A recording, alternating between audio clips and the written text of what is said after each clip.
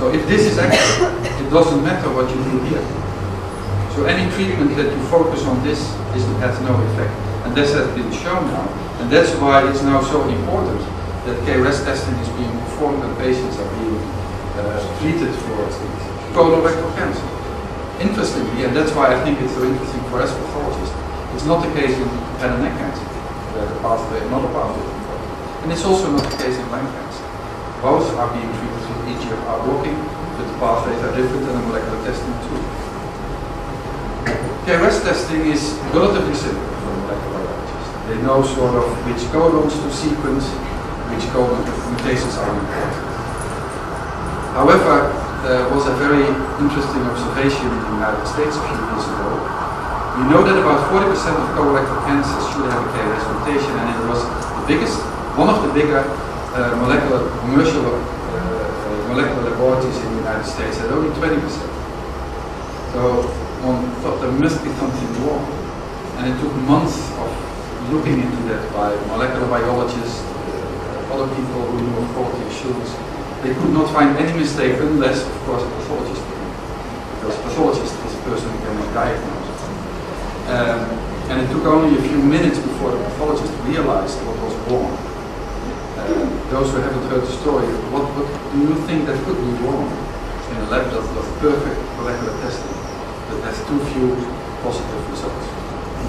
Any idea? You are all pathologists. Wrong sample. Wrong sample, exactly. We know that as pathologists. What this lab was doing, they asked for tissue from patients with colorectal cancer.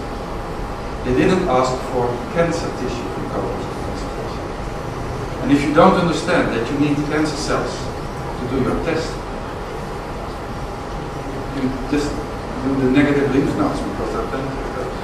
Well, this is of course just an example, but there are more examples like that where it's so important that we as pathologists are very close to that. And I think nowadays every pathologist is involved, or should be involved, in this type of work. I don't think every pathologist has to do the testing him or herself, but has to understand what's going on. In 2008, this became known that this was important, and the European Society of Pathologists decided to start a quality assurance program. As you probably know, I don't know the situation in Serbia, but in the Netherlands, you know that about 85% of the test for HER2 testing is correct. This is still accepted, but I felt, not being a breast pathologist, that in colorectal cancer we have to do better, we have to be above 95%. And therefore we decided to do external quality assurance from the beginning on. This went pretty fast. In 2008 February, we had the knowledge came about that KRAS testing was important. It was published how to do that in 2008, and in 2009 we had the first results of quality assurance testing. This is, don't read the science, but look at the yellow box. These are the different laboratories, these are the different samples, and the yellow boxes are the mistakes. Now these were the first experienced laboratories who had published on KRAS testing and were considered to be the expert laboratories. And as you can see, several of the mistakes are done, and a few laboratories are even below the left. So it doesn't mean that if you publish about something that you're a very good laboratory. You have to show it. These are the extraction methods and the methods being used for mutation detection. It's all over the place. Different ways of doing it. There is no standardization at all. And that's still not the case, and we don't know which method is the best. One of the reasons to do this in whole Europe is to find out which method is going to be the best. So I think the role of the pathologist is crucial in this whole program, especially in the selection of the proper tissue to use. And also to take care that the way of fixation and tissue processing is done so that the DNA is fine. This is the results from some countries. What we've seen now, we have done more than 250 laboratories, that about 85 to 90% of the laboratories are immediately have all samples correct. But what we also have seen that the ones that did not perform well after feedback did perform well the second time. So this shows that it's feasible in many laboratories, but that you have to listen to the feedback. this is a bit shocking to me. It was shocking to me. What you see here is an important part in molecular testing is give an estimate about the tumor content of the sample. These are all the samples, and each line is one sample. And this is the lowest estimate, and this is the highest estimate of a group of 6 pathologists. So the same sample was considered to have, let's say, what is it, 35% tumor cells, and another pathologist said it's 90% tumor. I found this very shocking. We are now working on to see why. A few easy solutions were that some pathologists use the surface area. The surface area as the amount of tumor. But of course we're dealing with DNA, so you have to count or estimate the number of cells. So if you have a lot of inflammatory cells, for instance lymph follicles surrounding your tumor, the percentage goes down enormously even though the surface is empty. The other interesting thing was that some pathologists gave the estimate of the whole slide, whereas only part of the slide was used for the DNA analysis. Of course, that's a very simple mistake, because the molecular biologist needs to know what's in the sample. And we have now created the website and tried to find out with guidelines if we can do this better, because I was really, I'm still shocked by when I show this slide. Percentage of tumor cells in the sample. Another topic. Reporting. There is a standard way of reporting molecular results, and that doesn't matter so much what's standing here, but you can see that the items that need to be in the report are not in all the reports. Some items are only in 25% of the reports. So we do need to perform better in our reporting of this topic. Well, you'll see what happens. 2 presidents, one said yes we can, we'll see if he can do it again. The other one said yes you must, that's not the way to go, because but I think we as pathologists we can. Now the new revolutionizing it is. In 2011, only a year ago, the first tumor was fully sequenced and results were amazing.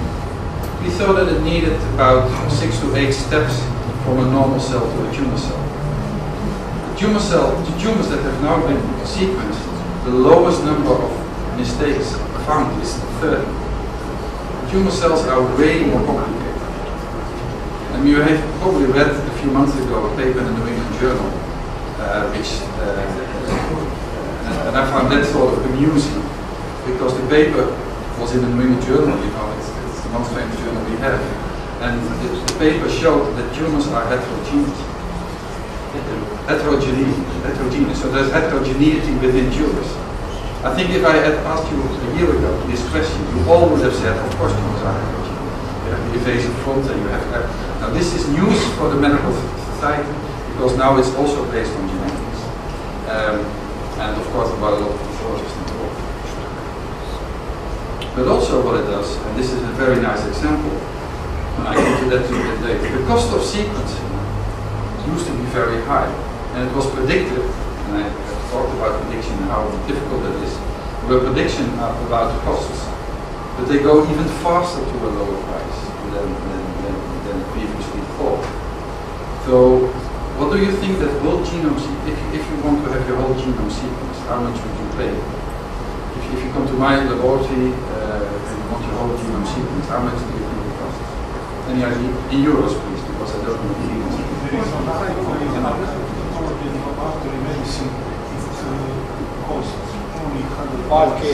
No, the whole genome. The whole genome. 45,000. 45,000 euros? 45,000. This is it now, 1,000. And next year it will probably be 500. Please understand what this means. For clinical geneticists, we have a lot of clinical geneticists in my hospital. They are losing their job. What they used to do when a baby was born with abnormal face or strange ears or whatever, they look very carefully and say maybe this is Noonan syndrome or maybe this is that syndrome. They don't do that anymore. They give the DNA, and in 2 weeks they get the answer. They have now learned that most of those mental validations that we see are new mistakes. They are not from the father or the mother, it's new. And in my genetics department, is 1 floor above mine, they have a scheme on all the new diseases and the genes involved that they discover. They discover now 100. It's an amazing change. They have discovered more than 500 new diseases within 3 years' time. Diseases coupled to a genetic change. So this is what's happening now. Now tumor genetics is a whole different story. Tumor genetics is complicated, it's difficult. We as pathologists need to be involved in that. Just a nice example. This was also published in the New England Journal of Medicine a year ago. And they show that there are mutation hairy-cell females. And if you like to use that as a marker, it's fine. It's the best we have, although it's immunomorphology. I hope you can see that. So what they did, they had just a case where there was done a mistake. They ordered the wrong test. They ordered the rep where they wanted to do something else. And they found a mutation. This was one case of hairy-cell. They went back to their freezer or to their archive. I don't remember this issue. Checked all the hairy cells they had, collected a few colleagues.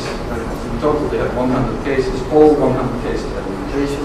They checked CLL, follicular lymphoma, and within 3 months, they came from a coincidental discovery to a new marker of a disease. So this is the same story as I told you about mantle cell lymphoma. It took us 10 years. Now it takes 3 months. I won't go too much into it. And this is another complete revolution. At our national meeting, one of the pulmonary pathologists who came from the United States, they were working on new classifications, on morphology, etc. And he told us, you know, I thought that lung cancer was a disease. And he came to learn the last couple of months, years, that it's not. These are now driver mutations in pulmonary adenocarcinoma. And all these driver mutations are mutually exclusive. So this is the new classification of lung cancer. And it's important because for almost all of them, there are drugs. So we now routinely report whether there is an ALK fusion, whether there's two amplification, whether there's EGFR mutations or KRAS mutations. We have to do that for all our lung cancer patients now. And a half year ago we didn't. And that's not so easy because it's not a lot of material. This is for those patients you don't do surgery on. These are for the metastasized patients, so we have small biopsies. Only cells sometimes. And the clinician wants to know this information because it's immediately has this patient treated. Because if you don't treat it fast, the patient has died. You know, lung cancer still has a very good prognosis. So for pulmonary pathologists, the world now is completely different. This was not in my slide in Helsinki. That was in September last year. It was not known. Nothing of this was known. Now it is. That fast things happen. I mean.